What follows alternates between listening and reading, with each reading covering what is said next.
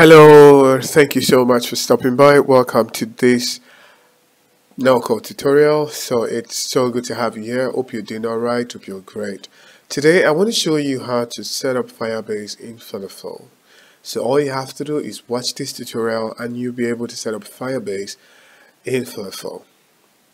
So you ready? Let's get started. If you've not subscribed to my channel, click on the subscription button below and I'll definitely do well to send you notifications whenever I launch a new video. And don't forget, if you're looking for a no-code dev, you want to build something on FlutterFlow, feel free to reach out to me and I'll help you out. Thank you so much. Let's get started. So before we get started setting up our Firebase console, I really want to show you why you need to have Firebase, the benefits of having Firebase in your mobile application. So Firebase itself is an SDK, which is a software development kit. Just think of it as something that contains a lot of tools that you need to build your mobile application. So it's a backend as a service. When you want to build your application, you need a backend developer, you need a front-end developer, you need a whole lot of persons. But Firebase is simplifying the way you build your application. So it's just offering you a whole lot of service that you can use to deliver quality applications. Some of the things that it gives you a real-time database to store things in your application. It gives you analytics, because when you're installing Firebase, you just install Google Analytics also. It also gives you the ability to understand when there's crashes in your applications. It gives you the ability to understand that.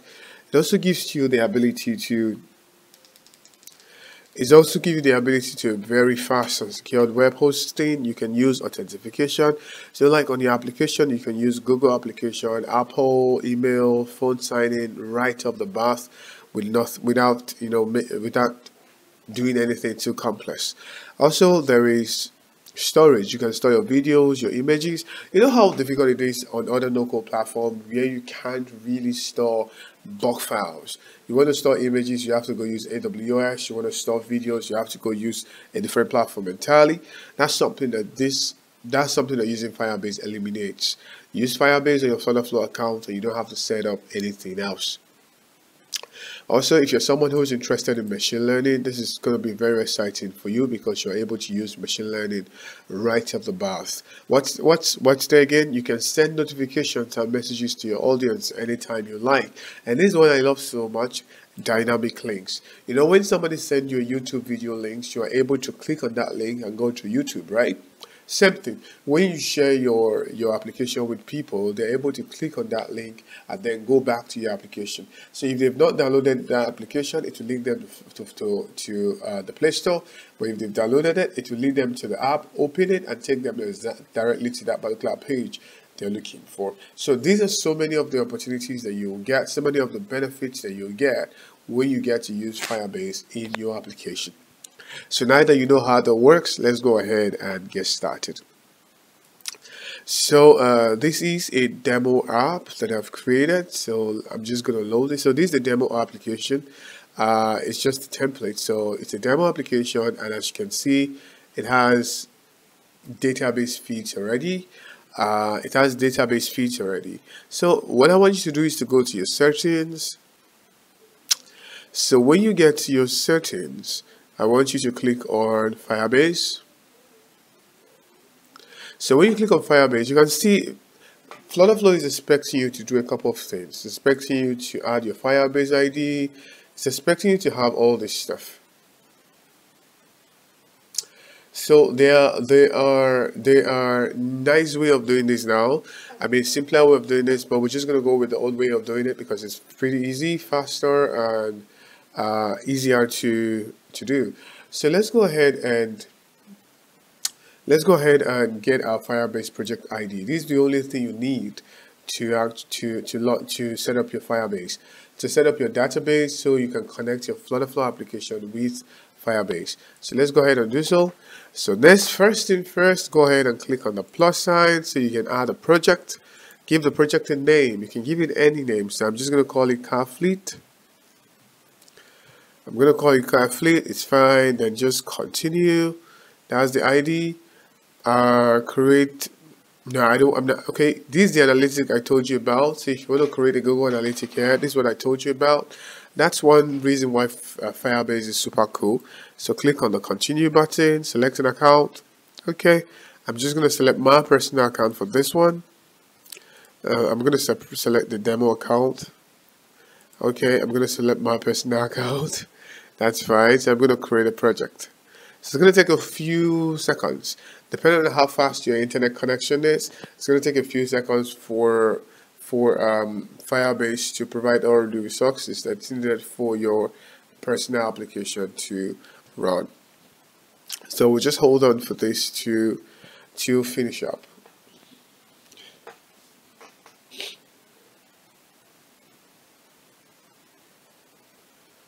Okay.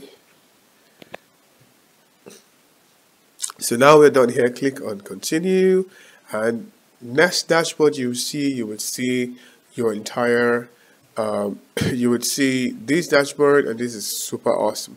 So next thing that you want to do, you want to come right here, click on users and permissions, and you're going to be the product owner. That's it.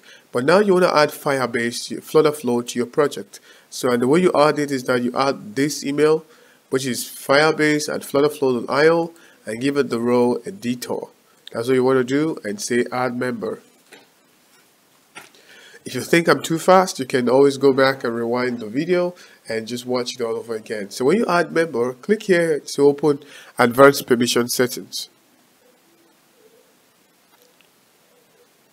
Advanced permission settings. So you have to give Firebase, you have to give FlutterFlow some rights so they can manage your application on your behalf. So that's why you're doing this. So many things you're going to be doing is going to be in the cloud, and so you need to give FlutterFlow that ability to actually do things when you're not there. You know, just act like you, but this time you're giving it the editor role. You can always go ahead and remove Firebase from your, FlutterFlow from your application if you want to. So click on the pencil icon. That's what you want to do, and then say add role. Say add role, and the first role you want to add is the cloud function admin. That's the first role you want to add. This one, yeah. Then when you add this one, add another role like this. Add another role. You want to add the service account user.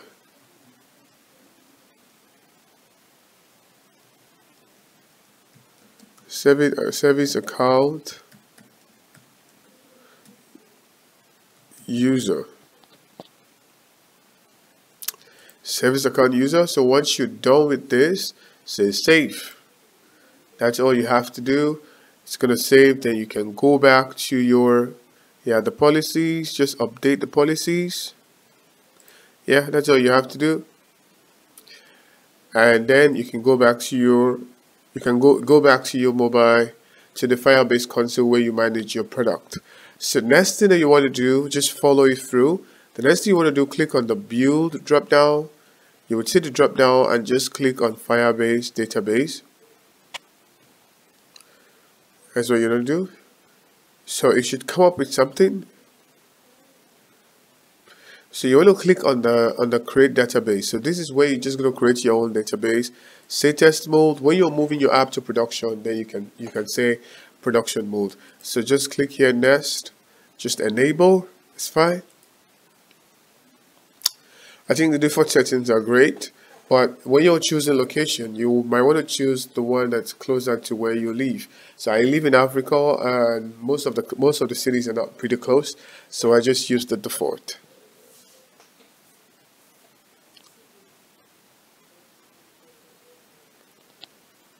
So once you're done with this part of it, you should be able to create database right here. So the way you normally do it is to just click on the start collection, call it a name, and then you're good. That's the way you normally do it.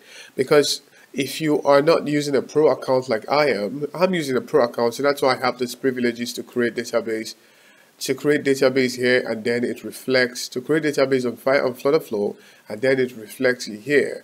But if you're not using a pro account, you have to create it twice. You have to create the database here, like the way we have a user, like here you have user. You'd have to come back to your application. Click on the database right here, and then click on the plus. Then you need to create a collection with the same name. If it's different, it's not going to work. So let's go back to our settings. That's where we are at.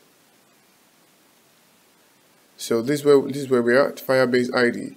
So once you're done with this, don't worry, you don't have to create any database.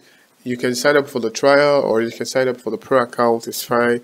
You have to create something else. So let's go there and say storage. Click on the build again. Click on storage. So the reason why you're clicking this, by default, this would have been set up before you, but you just want to be very sure. Yeah, you just want to be very sure that it was set up correctly, and it's fine. If this is not working, there is no way, absolutely no way you can store things like images, videos on your database. So next thing that you want to do is to go to your app. Oh no, not hide shortcut. Next you want to do is to go to your project. Click on users and permissions. Oh, not your project, forgive me. I think you want to go to authentication. That's where you want to go to, here, right here. Authentication. Go to authentication. So you want to allow phone signing. That's what you want to do. Get started. You don't have to bother about the other ones. You're going to have to. You don't have to add Google. You don't have to add Game Center, Apple, GitHub, or any of this. Just go ahead and say phone signing. That's fine for the now. That's fine. So once you do this, you'll be able to create users. So let's go. I saw something that I think you should know. Okay, I think we did storage before. There is machine learning. So you can go ahead and explore all this. You can go ahead and explore all this with your account, and you're not really going to have anything terrible happens. So let's go ahead and test our project. So before you do so, I want you to copy this. This is your ID. Copy it. Go back to your FlutterFlow account and just paste it there. That's it. Voila. Paste it there and say config file. Let's see. FlutterFlow doesn't have access to this account. Add FlutterFlow as the editor in the project. So FlutterFlow is the editor in the project. Let's go ahead and see who are the users again. Users and permission.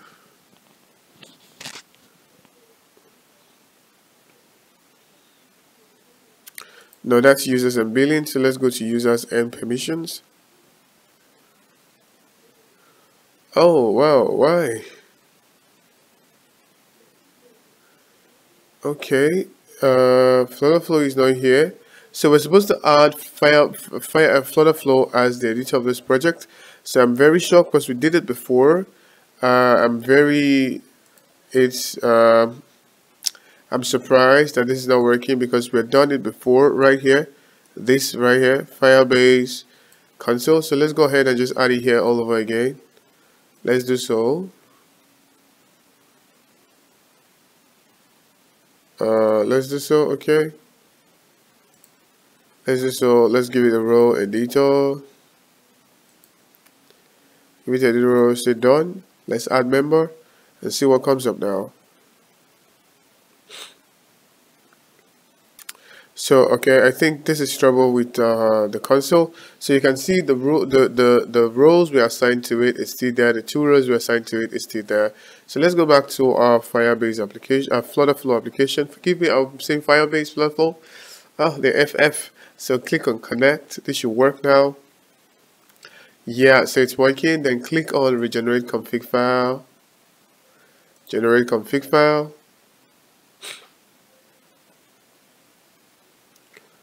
That's what you want to do. It's going to take a few seconds to complete this regenerating the config file. You don't have to reload this right now. You don't have to reload this while it's generating the file. Just leave your PC just that way. So then just go ahead and upload this one. Say yes.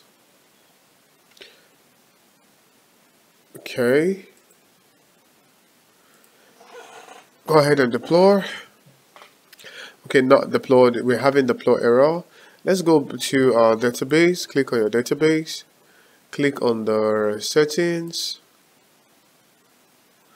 Click on the settings. So one good thing about when you come here and you've not created an app already, you just created an app for the first time, it will ask you to choose a user collection. So FlutterFlow would come with a default collection called users, but you would have to select it when you're creating the database. So let's go ahead and just deploy this and see what happens. Let's deploy. So now that's working. Let's go ahead and validate this. So after validating it, I think we'll be all right. So we'll have to go back there and set up the rules. Without the rules, we might not be able to do a few things. We'll have to go back to the settings and scroll down and say deploy. Let's try this all over again. So these are storage rules. Now it has been deployed. Awesome. If you got to this place, congratulations to you. So let's go ahead and add stuff to our database to just be sure that it's working. So what you want to do is click on this collection. That's what it's called. Then click on manage content. And here we want to just add a few things to our database to make sure that it's working. So while that's loading, this is the FlutterFlow. The FlutterFlow database can be a bit tricky, can be a bit dynamic. It's a NoSQL database, so it might be a bit difficult for you to do that. If you check out my channel, you're going to see there are going to be other videos that will help you to connect, that will help you to create your database and also connect pages together. So that's for that. Let's just keep going. This is still loading. So I had someone talked about today about marketplaces, how marketplaces might not be so great. They might be a whole lot of hard work. So I just want to really know what you think about marketplaces. Do you think it's a very viable startup idea, or do you think it's so much work because you have to cater for a lot of persons? Some persons are saying that it increases the cost of doing business. So just tell me. I would really want to hear your opinion here. So let's go ahead and say add document. Just create. Don't worry, you don't have to fill it with anything. Just create it. We just want to see that users is showing. So click on product name, click on create. Just go ahead and create it. That's all. So let's go back to our console. Let's go back to our console. Click on the real-time database. Click on the real-time firebase, the firebase database. Firebase database. We should see some of the things we've created on FlutterFlow. If we see it, that means it's working correctly. So you can see we have the product name and we have the user. So what this means is that it's working perfectly. You can go ahead and ask your users to sign up, and it's going to sign up really, really perfectly. So that's how you would sign up. You would set up your FlutterFlow database. But for you to do it this way, for you to be able to create database collection on your Firebase directly from FlutterFlow, you need the Pro plan. But if you don't have the Pro plan, it's something similar, but you have to come here and create collections first, the same collections, and create those relationships. Then you go back to FlutterFlow and do the same. But I'm going to explore more. I'm going to explore this further when I show you how to create database in Firebase. So that's it. That's how you will do it. That's how it works. I hope you enjoyed this tutorial. Do go ahead and subscribe. And if you're looking forward to building a project with FlutterFlow, feel free to reach out to me and I'll do all to help you out. Thank you so much for watching. Do have a very, very beautiful day ahead.